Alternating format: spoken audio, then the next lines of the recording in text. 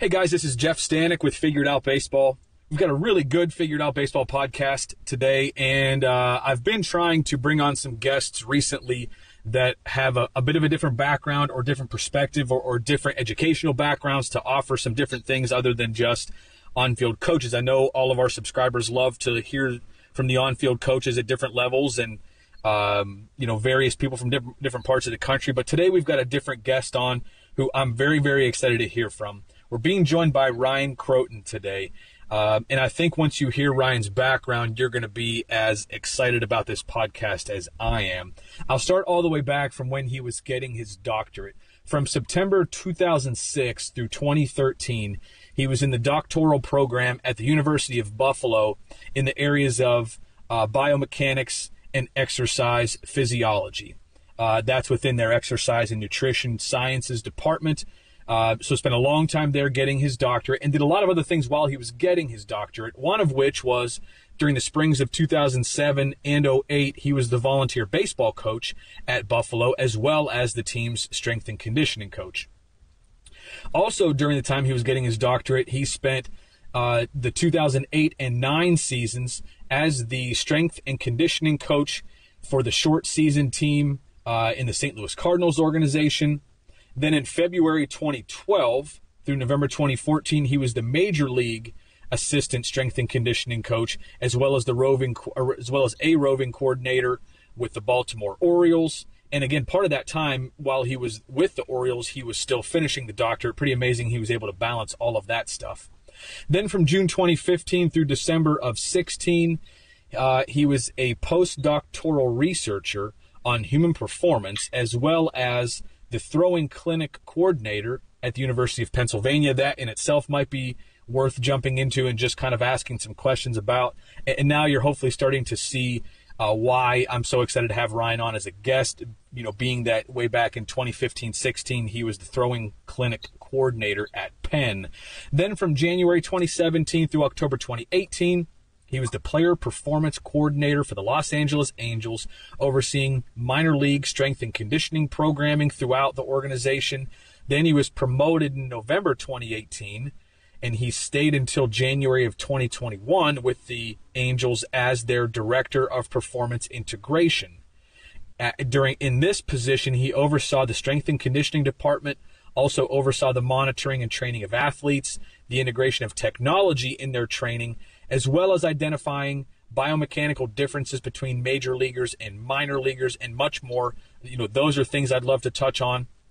He is currently, in addition to his current job, he's also a research associate at Louisiana Tech, as well as Auckland University of Technology in New Zealand. His current job he took in June of 2021. That's when he became the vice president of armcare.com, a company that's focused on individualized assessment and training for competitive overhand athletes like pitchers, like position players where their arm is above their head, they're throwing athletes. The ArmCare platform offers data-led monitoring and individualized training for throwing athletes. An associate company of armcare.com is Crossover Symmetry, who is a sponsor of Figured Out Baseball. For all these reasons, Ryan Crotin, we're definitely very, very pleased to have you on the podcast today, and I just want to personally thank you for taking the time to be here.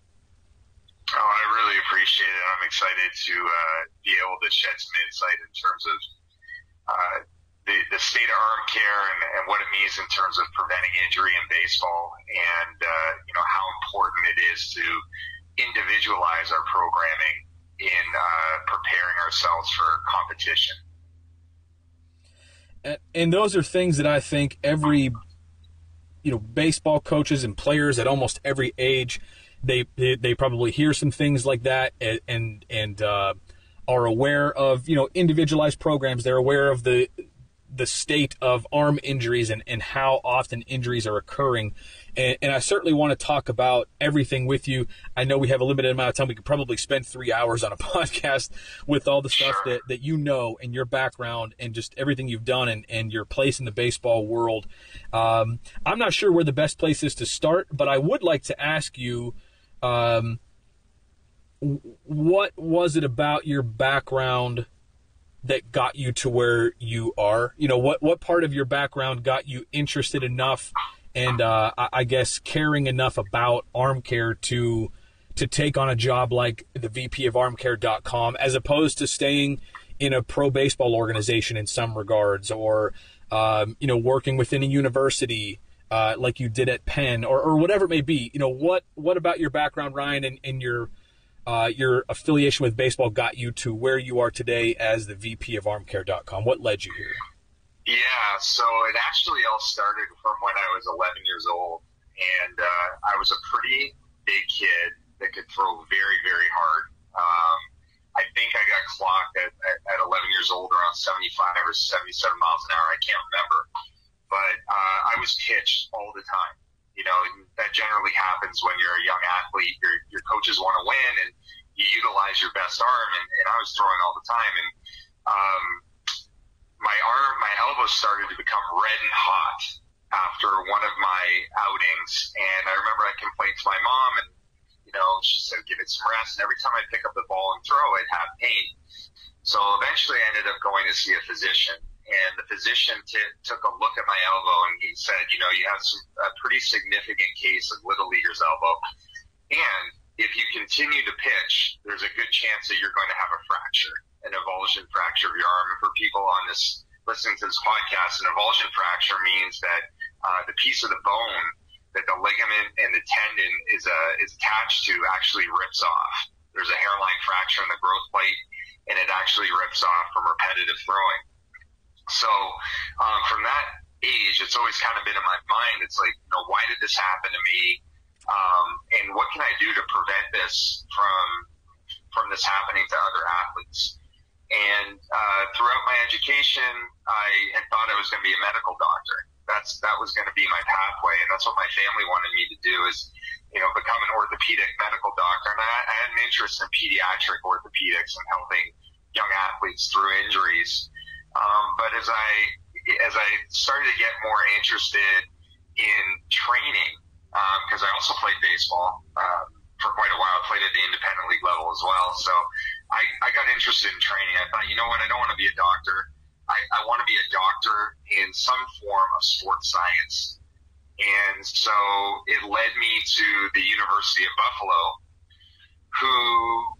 which when I entered the university, there were so many opportunities to not only coach. I was able to coach based on my background, but they had a biomechanics lab where we really remodeled it so that I could pitch.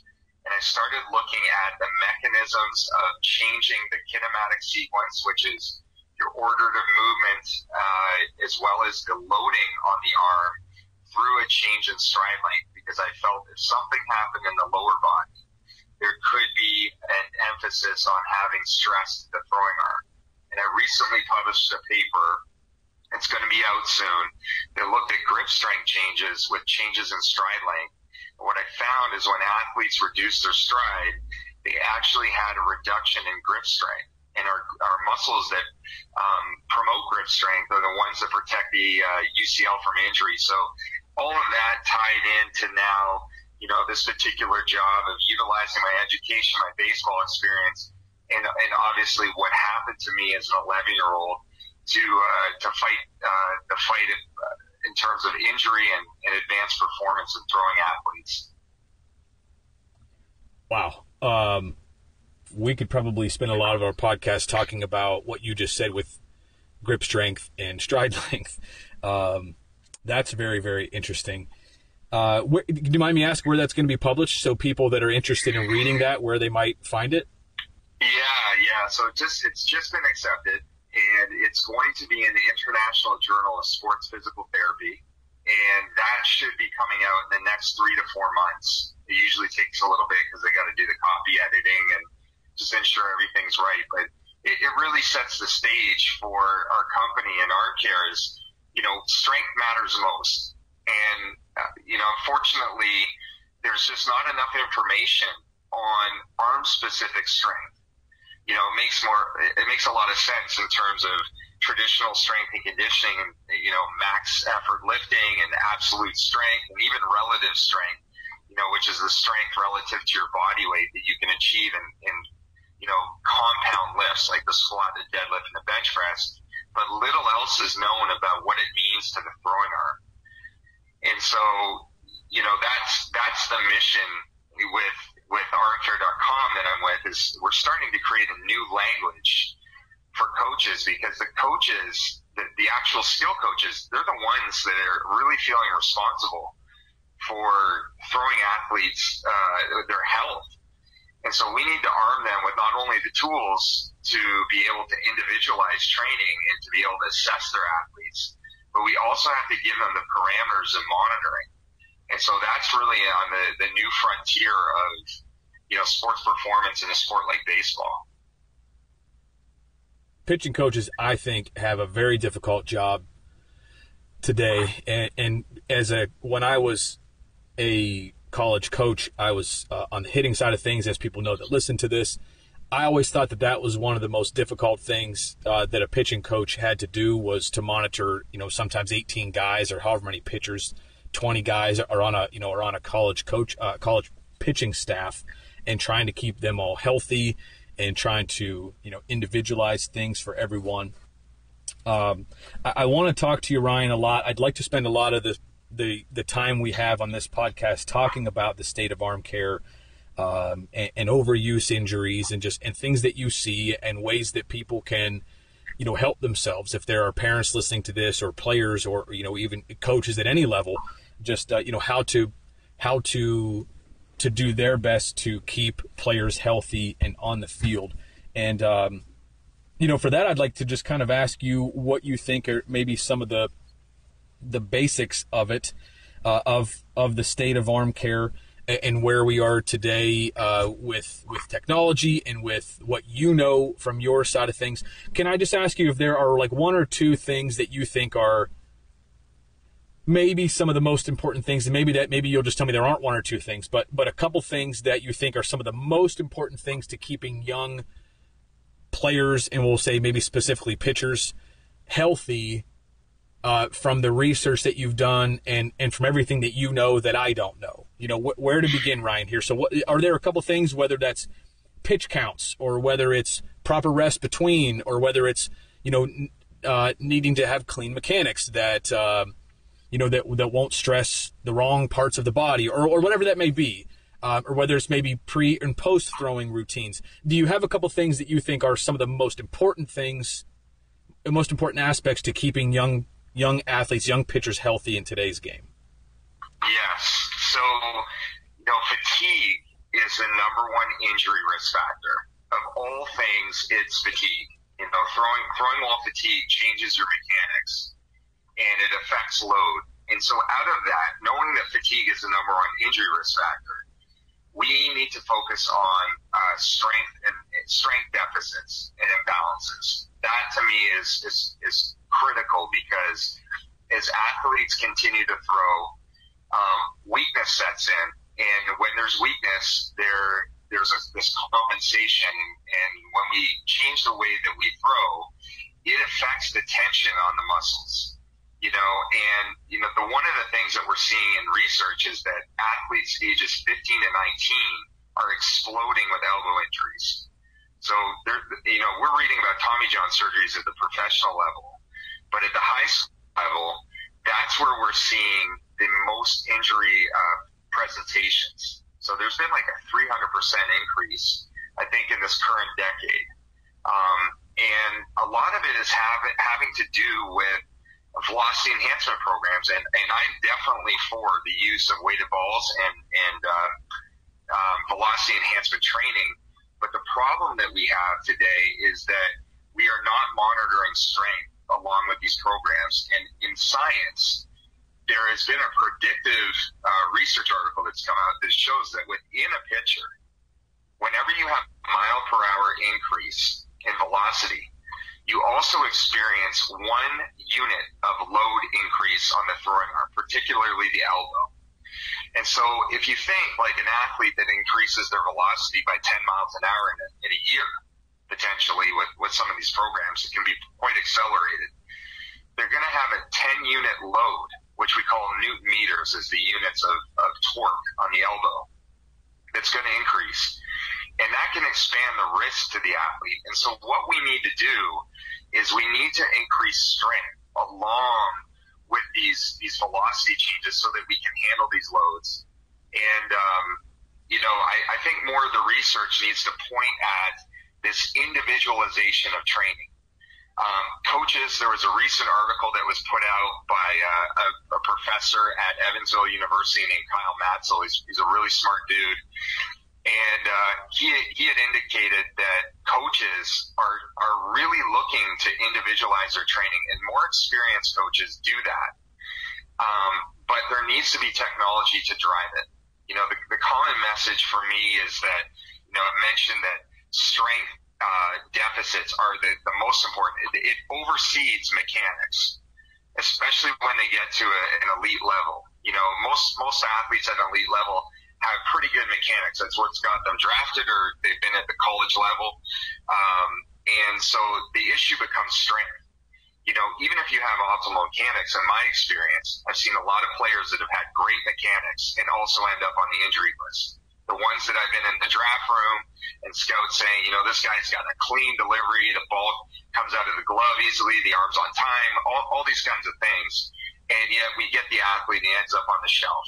And the reason being is that strength had potentially reduced, and we started measuring this when I was at the Los Angeles Angels, that it doesn't matter what your mechanics are. If your strength can't withhold your throwing delivery, it's going to add extra stress to ligaments and tendons. So I know I was speaking, a lot of aspects about this, but I mean, the main take home is fatigue is the biggest injury risk factor. We need to work on getting our athletes as strong as possible and monitor our athletes continually so that we reduce these deficits and, really give our athletes a better chance of not only performing healthier, but throwing at higher velocities and maintaining them. So, Ryan, when you're talking about needing to get these athletes stronger, that's obviously a very kind of a general statement. Do you suggest? Is there one thing that's more important than another? Is it important for guys to really be strong in their lower half, in their core? Is it important for guys to be strong? I know you hear a lot about throwing athletes needing to focus more on their back than like their chest or push muscles. Is there anything in particular, or just kind of general overall strength needs to increase as velocity increases to be able to maintain health in pitchers? Yes. So overall strength is critically important.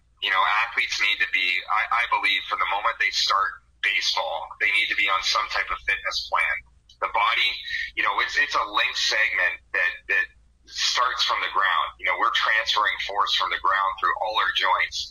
And if you have a weakness in the link, it's going to create compensation. It's going to add to fatigue. So you definitely need global strength. When it comes to the throwing arm, we need to be able to create balance. And one of the areas we look at with armcare.com is the external rotation strength relative to the internal rotation strength. So external rotation strength is basically the strength you have in laying your arm back. Okay. And internal rotation strength is the strength you have in accelerating your arm forward. And what happens is when we use a ratio of 0.85 to 105, so it means if the external rotators are less than 85% of your internal rotators, we need to really focus on the back of the shoulder in training. And vice versa, if the external rotators are 5% or more above the internal rotators, the accelerating muscles, we need to start working on the accelerating muscles. And what's interesting in baseball is that most of our injuries happen when the arm is laid back. The slap tears, which is a peel back mechanism, your elbow valgus torque, which increases stress to the medial elbow and can cause Tommy John surgery. A lot of those injuries are occurring in the layback, and where you have your ball release, that's where you're getting most of your injuries at the back of the shoulder, being your posterior rotator cuff. So all of these muscles have to be balanced in training. And one of the things that I think is critical, and I know, we also represent crossover symmetry. It's our flagship company for training is that athletes aren't gripping anymore doing training. And there's a concept called muscle irradiation. And what it means is that if I activate an area of my body at high thresholds, other regions are also going to be active. And so, for example, there are a lot of bands and exercises I see that athletes are doing with an open hand. They're not gripping anything. So, the forearm muscles, the flexor pronator mass muscles, those are muscles that overlay the ulnar collateral ligament, the one that gets repaired through Tommy John surgery. We need those really strong. So grip is important in exercise, but what's even more interesting is that gripping, and we have handles, gripping the handles that are at least 50% or above your maximum grip force. It's going to activate your shoulder, your rotator cuff, by more than 6%. So it means like you're getting a 6% greater activation every time that you grip like that. And I feel like athletes are leaving the training on the table where, it should be some form of gripping while you're doing shoulder activities, especially when we're doing them forearm activities, is going to lead to an advancement of arm strength. So that's a really big take home in terms of, just training implements to use. The other thing that athletes need to do, and they may not know, is that the blood volume in pitchers actually goes down after games. So up to about 60 pitches, the blood in a pitcher's arm increases, and then it starts to gradually decrease until at the 1 hour mark post-game, the blood volume in the arm is actually less than the resting blood volume. And athletes need to do types of circulation work, whether it's perturbation. We use PlyoCare balls from our company to do rhythmic training with the PlyoCare ball. So it's this alternating contraction and relaxation to pump blood in and throughout the arm. And athletes also need to do the right things nutritionally. If they don't have vegetable-based nitrates in their body, they're not going to get the same amount of blood flow to their arms. So things like beetroot juice are really good for the throwing arm because it builds circulation. So it's things like that need to go into a holistic program. There's so much to it. I know we're just touching the surface right now for nutrition, sleep, training, soft tissue work, but it all matters. It all matters to health and performance. I can picture as you're going through all this stuff, Ryan, just hopefully the people that are listening to this, their wheels are turning as well, as far as just, things that can be done, again, to prevent injuries. And you've touched on quite a few of them already, and I'm sure that, throughout this more things will come up. But let's talk for a minute just about crossover symmetry, without necessarily making this a commercial. But I want to talk about it because you talked about internal and external rotators and how important different ratios are there and how important the strength is there, as well as the strength of your overall body. And I want to talk about that as well. But I guess some of these answers you're giving, I have 3 or 4 different directions that we could go. But I do want to talk a little bit about crossover symmetry for people that have no idea what that is, even people that have. But let's talk for people that have never heard of crossover symmetry. Can you just briefly touch on what crossover symmetry is and how it can help athletes to stay healthy and to get their arm, give their arm what it needs before and after and during, outings on the mound, and just everything that crossover symmetry can do to benefit the health of athletes, throwing athletes? Yeah, so crossover symmetry, as I mentioned, is the training tool for armcare.com, and the armcare.com platform is what allows athletes to know where they have strength deficits or when they're fatigued. And so we provide the training tools that are evidence-led by this data to train appropriately. And crossover symmetry makes the bands, and we have multiple types. Obviously, we have it for the shoulder and the scap, and it comes with programs that are basic that we adapt from the armcare.com platform. But we also have hip and core bands, so we're also looking at the functionality of the pelvic stabilizers basically your hip stabilization. And we also create plyo balls that athletes can use. So we have a very comprehensive set of equipment that athletes can utilize at the field. The beauty of this equipment is it can be done anywhere. We have door straps. We have straps for attachments that go on squat racks. They hook into the chain link fence, in the bullpen. So there should really be no for athletes to miss out on a training session. It's incredibly important that athletes are regular with their training and they're consistent. And now we have something that's portable. I mean, you can fit all of this in a bag, in your ball bag, and you just go to the field and take your implements out and do the work. And the same thing with our armcare.com platform and device. The device is called a dynamometer. And the dynamometer measures force, and inside of that dynamometer is an IMU that measures range of motion. So you really can take that anywhere you go. So you always have your assessment-led approach, and then you have your training tools that go along with it. So it's very comprehensive for athletes in baseball. Ryan, is there a training are there instructions, I guess, if you buy the bands, the crossover symmetry bands, is there some sort of instruction that comes with that to tell players and coaches how to use them, how and when to use them properly? Yes, most definitely. Every set comes with a guide. So there's like a visualization to show you the exercises, the direction of pull, the positions you need to be in, the sets and reps. We also suggest different plans, whether the athlete is novice towards being more experienced. So there's, the loading of the bands, they can go as light as 3 pounds to as heavy as 40 pounds. And we really look at the arm care training as not preventative, in nature, but it's training. Our motto is that we want our arm care to look less like rehab and more like training.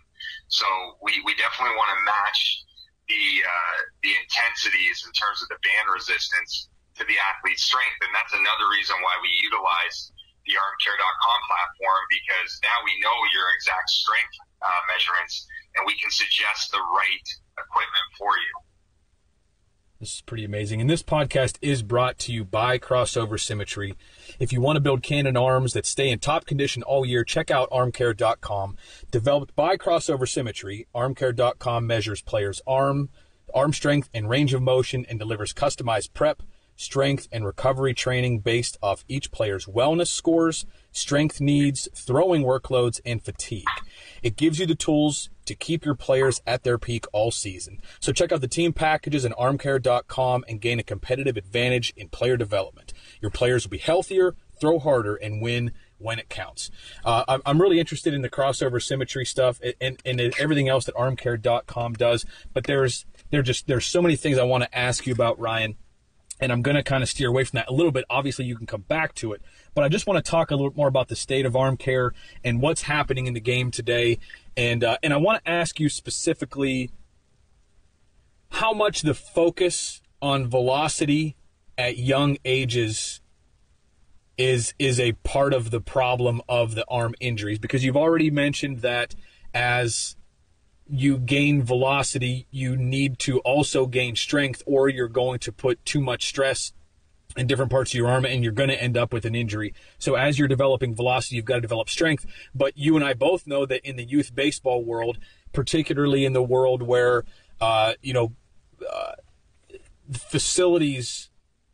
training facilities are popping up everywhere. Everybody thinks that they're going to make a full-time living with this training facility, and they're going to put you on some sort of a velocity program, and they're going to guarantee you that you're going to gain this velocity. But a lot of times it's just the arm strength program, it's just the velocity program, and there's not a strength program to go with that. And I don't know.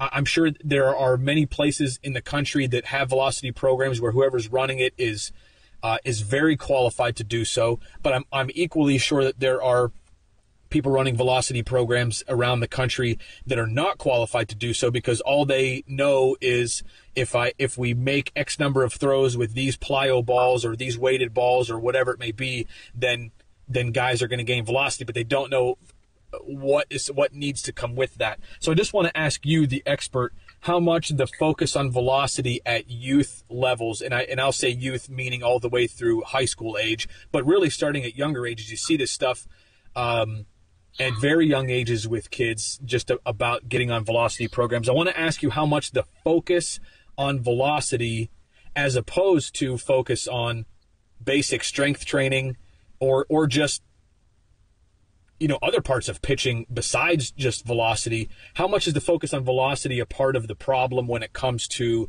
the sort of epidemic of arm injuries that you see in baseball today, especially at young ages? Yeah, I mean, with an increase in velocity, I know I said it, if it's not coming with an increase in strength, it's the kiss of death.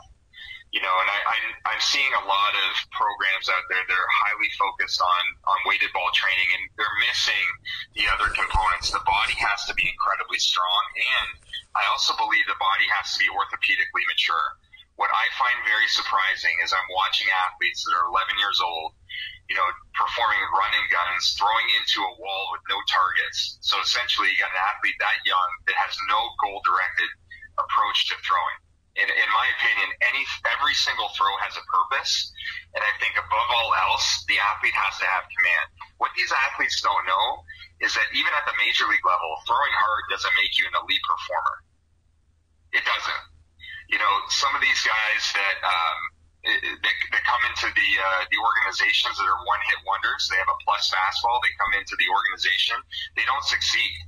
It might get you signed in college, it might get you drafted, but you have to be able to pitch. You have to be able to utilize different pitches in your repertoire. And I think we're getting away from pitching, and we're really focusing on just advancing velocity. And the other issue I have is that when the athlete's not orthopedically mature, so they still have open growth plates. The greatest time in our lives where we grow is between the ages of 12 and 16. Okay? And what's happening is that the bones are growing apart. Those growth plates are starting to expand apart. So if you imagine your tendons and ligaments are like the bridge and the land is sliding away, we're putting a heck of a lot of tension on the bridge. It's starting to have a lot more stress to it. And now you're adding the combination of throwing a high velocity. We're probably creating a lot of maladaptations, things that we don't want to have happen. That at the beginning they're really asymptomatic, but they potentially become more of a problem as the athlete ages, and all of a sudden, they get into college or they're in their first years of pro ball and they're having surgeries. We need to do a better job of screening athletes going into these programs. One, if the athlete doesn't have the fundamental approach to the delivery, if there's problems with the delivery and they have problems with command, throwing harder is not going to make them better. We have to focus on, ensuring that, they're mechanically consistent in their deliveries. When we in pro ball, we realized that our velocity programs were only effective with athletes that had command and some of them that could offset the fastballs. A lot of those guys advanced. Some of the athletes we put in our velocity-based programs that, they didn't have those auxiliary pitches, they didn't have command, they threw hard. They didn't get too far, and the velocity program was their last resort when they came in. We had a lot of injuries from it because there was some training inconsistencies that they had coming in. We acquired a new athlete sometimes because they had a good breaking ball or a good changeup. The fastball was low, and we wanted to put them in this program right away. That was a big mistake. These athletes, they needed at least 8 weeks of training, though, so we knew that the body was right. You know what? We had a lot of lower body injuries in our weighted ball training program, a lot of hamstring injuries because it's high speed. You're bracing. It's like you're bowling a cricket ball. And so there's a lot that goes into it, making these things successful. If the athlete, can't broad jump, half their age. So if I'm 16 years old, I can't jump 8 feet. I don't have a lot of lower leg power. Think about that. It should be intuitive. If you don't have leg power and leg strength, where do you think you're making up all that energy? It's going to come from your arm. And to me, that is completely, the wrong approach to performance. We need to screen athletes to have the highest success in these programs. And I know they make money, and like I said, I'm a proponent for it, but it's not the only tool. When these young athletes are developing orthopedically, hey, get them stronger. Their increase in lean muscle mass is going to give them an advantage. Pitching is momentum, and momentum is a physics equation, is mass times velocity. If the athlete's a fast mover and you're adding mass to that athlete, naturally they're going to increase in velocity. The specialized throwing programs, we got to wait until these athletes are orthopedically mature. And when I'm talking about our company with armcare.com, they can't go into these programs without being analyzed. If you're going to throw an athlete out there on a day that their strength's down by 15% and they have a push day and they're going to be doing running guns and all the type of high velocity throwing with a weighted baseball, you're asking for a recipe for disaster. And so we can be better. My message is we can be better at implementing velocity-based programs. Those programs are not going anywhere. They are effective in increasing velocity, and that's been shown in research. But there's also been shown in research that they cause injuries. And the reason being is poor preparation. Athletes don't have a year of training age in the weight room and gaining strength. Just poor screening in general. So, that's my rant on velocity-based programs and where we need to be. And the thing is, we have to stick to fundamentals. When you see position players, think about it. An outfielder, you can't run 13 or 14 feet to then make a throw. That's not going to happen. For every foot that you're taking to throw, the runner's going to get 3 feet. So I even see this with position players that are velocity-based programs. They have to have very good fundamental mechanics to make this thing go. You said so much in that answer that is unbelievably important for people in youth baseball to hear. I want to specifically ask you about the orthopedic maturity. How do you know? So first of all, I guess let me say, you believe that kids should wait to get on velocity-specific programs until they are orthopedically mature. It's okay for them to have general strength programs before that, but you think they should wait to have velocity-specific programs until they've reached orthopedic maturity. Is that correct? Yes, yeah. So what people don't know is that the inner elbow, if you touch the bump on the inside of your elbow, that's called the medial epicondyle. And that is one of the oldest bones in the body to be fully mature. And throwing athletes, it can take up, there's been studies to show that it can take up to 19 years old for that to be an actual fused bone. But typically in the regular population, it's around 16 or 17 where it becomes fully formed and fused. So that's something to be aware of. Obviously we got an elbow injury problem, and people don't understand it. The elbow is very immature for a long time in our life. And so, giving the age of 17 to begin these programs is a safety range. But, we don't have we're not capable of doing x-rays on all our athletes before they get into these programs, because you're going to have some that throwing alone with all the traction and the tension, the tensile stress is going to prolong, that elbow from becoming fully mature, the growth plates from being fully mature. So, people have to know that. And, this worry about strength and conditioning, with kids, it's not true. They're not going in there lifting maximal weights and straining. If an athlete can lift between 8 reps and 12 reps in weight, they're in the right weight range for, the developing. And people have to realize that injuries happen from acceleration primarily. You're going to have way more throwing injuries than weight room injuries. I've been training thousands of athletes, and I think in the weight room I've had less than 20 injuries in my 14-year career. Thousands of athletes, and usually backs, nothing catastrophic, no broken bones, just sore backs from the athlete was in the wrong position during the lift. And so, when you add a ball and higher acceleration and more intense throwing training, you have to be strong. You have to be. You need a year of training age. You need to be training. You need to have an arm care program.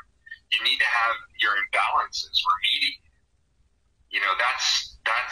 They're all essential. These are essential things, for the developing body. And like I said, your 12 to 16-year-olds, they're growing at an accelerated rate.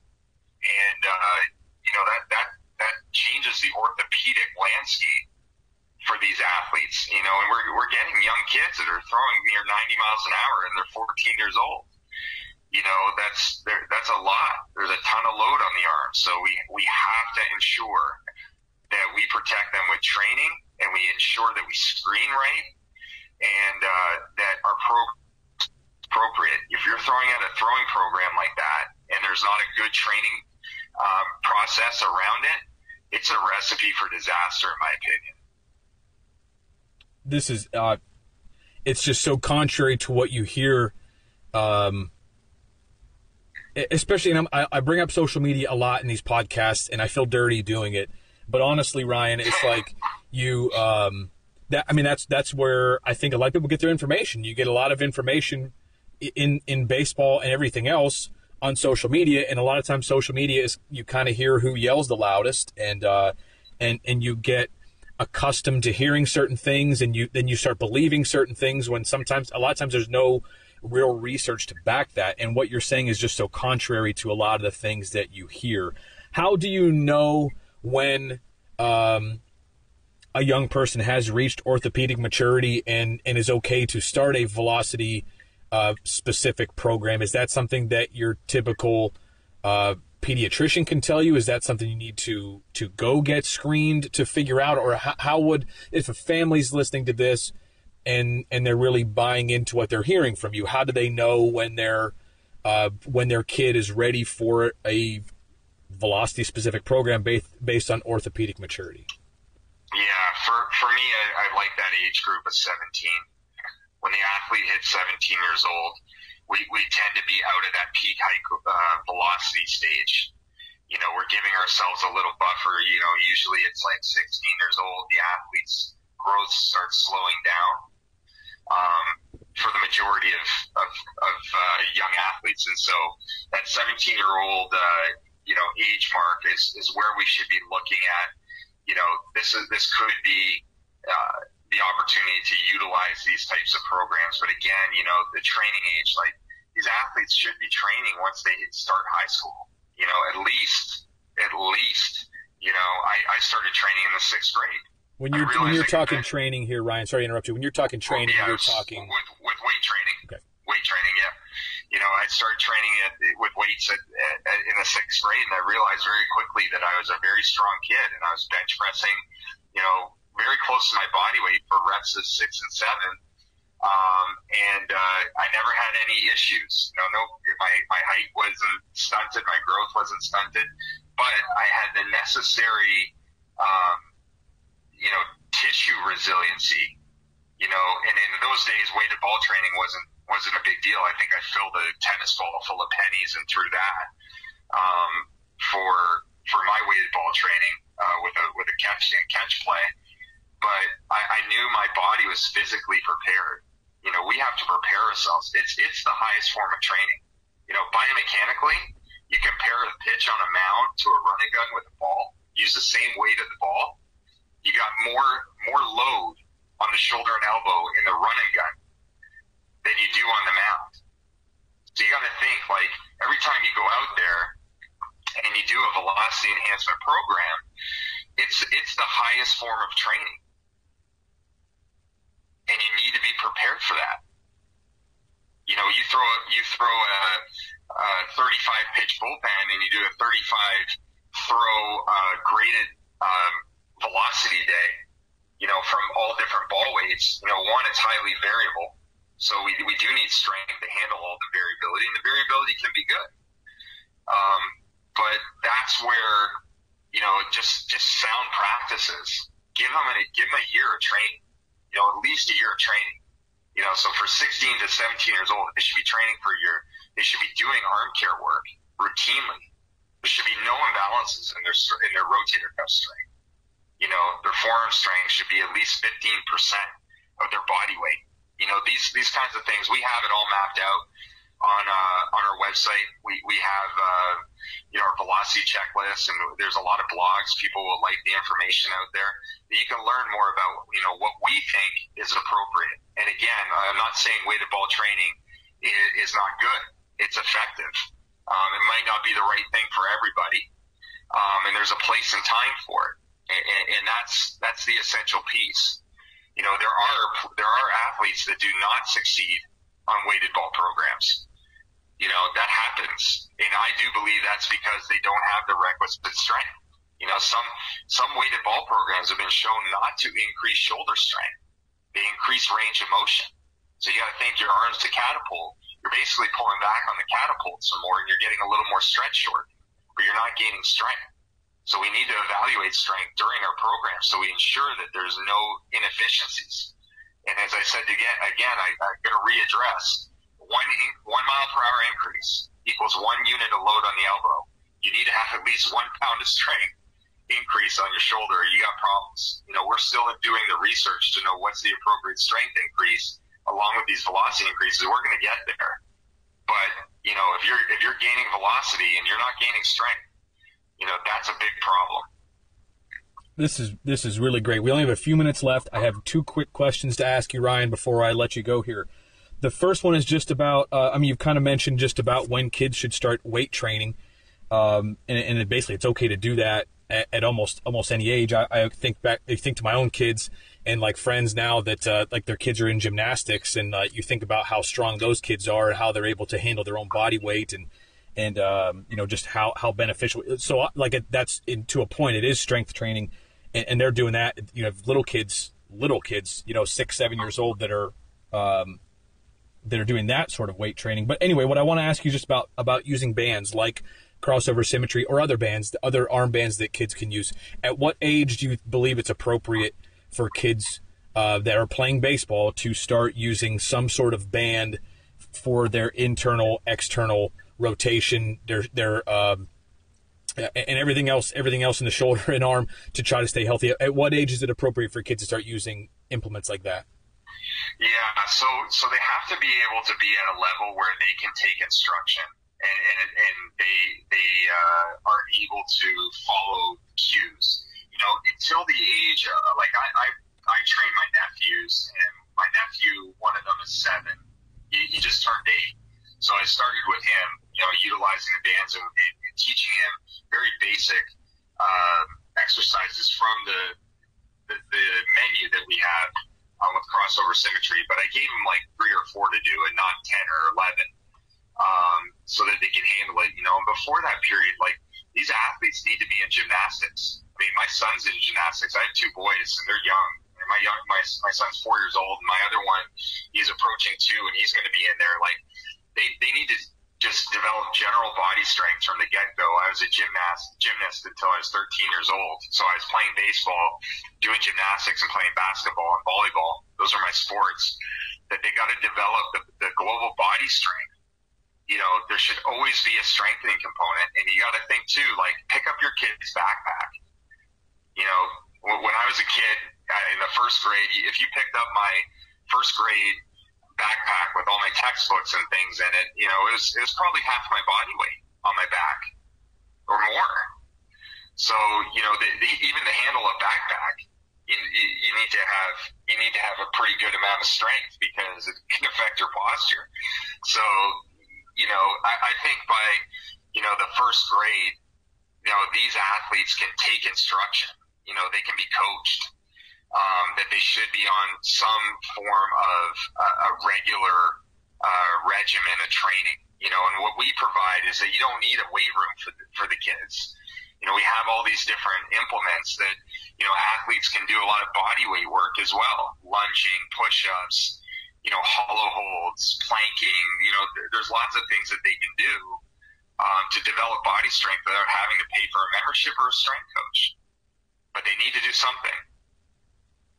Last question I want to ask you, Ryan, is just at armcare.com, what am I going to find there if I go there? You mentioned blogs, but what else? Are there products for me to buy? Are there people for me to talk to? Are there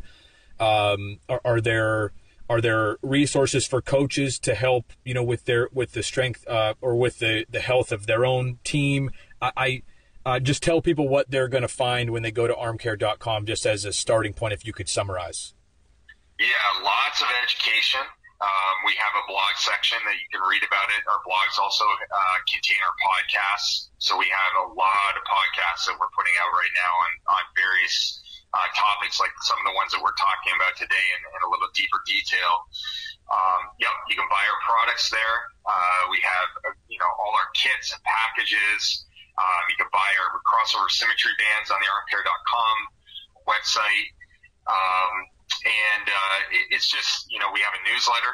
So I'm writing those newsletters with a few people and ensuring that we give deep insights. We have something called the Armcare IQs, and I'm posting a lot of these on LinkedIn. So, come add me on LinkedIn. Come find me on LinkedIn, Ryan Crotin, and you'll see we're posting them on LinkedIn. We're posting all these little mini lectures that I give. They're around, 5 to 10 minutes long. On various topics. So, we are really big on education because we know the world needs this and we know it's not well understood. So, definitely I encourage the people who are listening to this podcast to go in and check things out, and they're going to be amazed. This is really great. This is Ryan Crotin, everybody. He's the vice president of armcare.com. You heard his background at the beginning, all the other things he's done. And Ryan, we've been really, really lucky to have you on this podcast. I hope it's not the last time that we hear from you. There's so much here that I believe really works well with Figured Out Baseball and our educational platform that we're trying to build. And of course, we like to bring on people that can give more specific instruction. Figured Out Baseball is, for the most part, a free resource, and we try to give people the best that we can, but we also want to give people avenues on if they have the time and the money or the resources or whatever to kind of take something of their game to the next level, how they can learn and where they can learn from other people. And certainly armcare.com is one of those places that we're very, very happy to partner with in any way that we can. So Ryan, thank you so much for your time today. This has been a really great and very, very educational podcast. And again, I hope it's not the last we hear from you. No, I appreciate it. I'm willing to come on anytime.